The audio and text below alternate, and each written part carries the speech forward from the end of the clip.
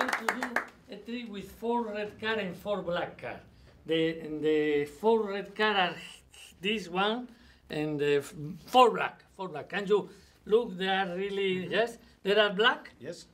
There are black. 4. 4. 4. And there are red. 4 red. And I am going to put the card alternate condition. It means I put a red one, black, and the red, and the black, and the red, and the black, and the red, and the black. And then I am going to ask you, Mr. What is your name? Mauro. Mauro, Mr. Mauro. Mauro, please, the red cards are in which position now? The red cards. Is the first? It's the first one. First?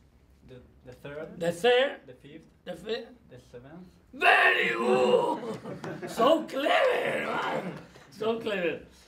And can you tell me the number, the number of the card? Is a 4, is a 5, or red card? I don't know. Who knows the number of the red? No? No.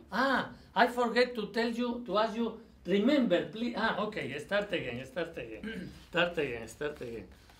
It's important. Remember the number. The number. For instance, if I put like this, is I tell you this is the 4, this is the 7, this is the 8, this is the 10. The 10. Can you tell me now?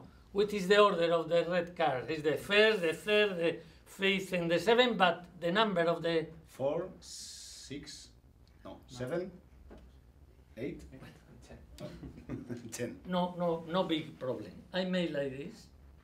I alternate, yes? I make like this. Nothing special to do. And now this is the 4, this is the 7, this is the 8, this is the 10, but in separate. Yeah.